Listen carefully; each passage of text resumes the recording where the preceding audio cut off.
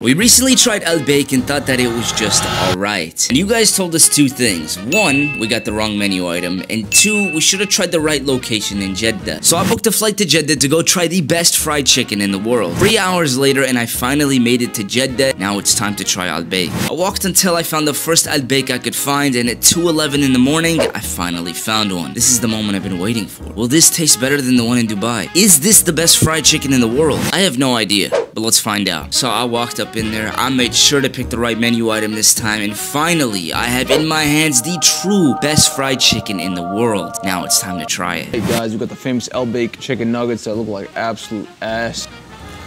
This is not even worth it, bro. Damn. Honestly, I was expecting a whole lot more than just this. We didn't even wait 1 minute for this. It looks so good, it tastes so average. I hate to hate, man. I wanted to like this. How are y'all hyping this up? Are you serious? This is the same nuggets y'all talking about? Disappointed, hurt, confused. You guys led us astray, man.